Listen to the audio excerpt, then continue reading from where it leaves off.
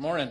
I'm a journalist here to disclose findings regarding the Braves deal.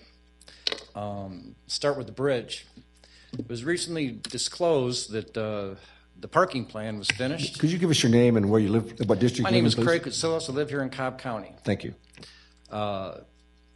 We learned, first we were told by the ARC that the Braves bridge was required for the success of the parking plan. Many people supported it because of that. We recently learned only one lot is going to be serviced by that. It's only going to be opened occasionally, if at all. I talked to the ARC. There's no record of any of the deliberations that brought forth those findings. I'd like to know myself, and I think the public should know, so we can decide who made that decision. Were they related to Cumberland? Were they related to the Braves? Were they related to Riverside Bank in any way? I think the public should know so they can judge your behavior. Secondly, Mr. Bonner, first slide, please. When the controversy about the $14 million came up, I did what any journalist would do to look for the facts. I found this when I looked for the development agreement. So then I did an open records request to get the actual document, and I found that 3 changes that I found were made in between the time that you adopted, this board adopted that agreement, and it was signed by former Chairman Tim Lee. Thank you, sir. First one here, it's hard to read. I can't even read it. First one here, the words that were deleted, you see, changed this sentence dramatically. And it went from the shall is an operative term, meaning you will, seek to, as opposed to you'll get it done. Second slide, please.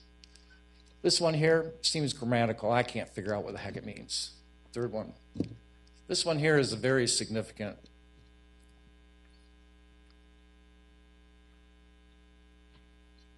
This one here, that sentence was deleted. There's no grammatical error there, and that changes the scope of the agreement entirely.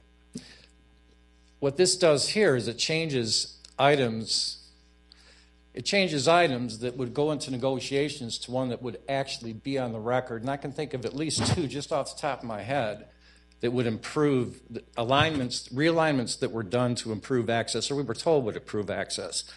First being Interstate North Parkway. Second being Windy Hill. Since the Braves deal was announced, every project within Cumberland, first of all, revenue has gone to Cumberland as opposed to everywhere else in Cobb County. Every project that came into Cumberland was told to be necessary to improve access to the lot. Excuse me, am I interrupting you guys? Thank you.